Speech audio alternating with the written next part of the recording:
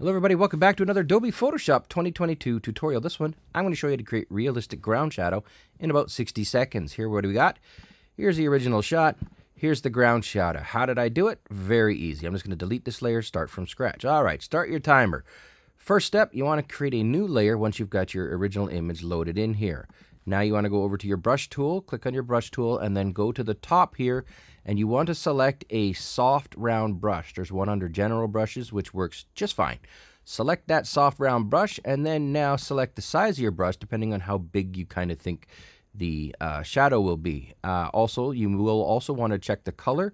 I have the color not quite at black, but pretty close to black, a very, very, very dark gray, because that's the look I'm going for. Now I've got my soft round brush, pardon me.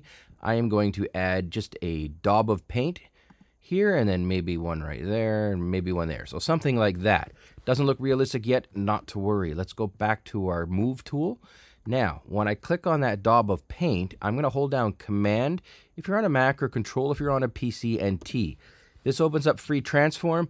Now, watch this. I'm going to hold down the Shift key, and I'm just going to drag this out a little bit. So you see what's happening here? I'm getting a nice elongated shadow. I'll place it in the middle.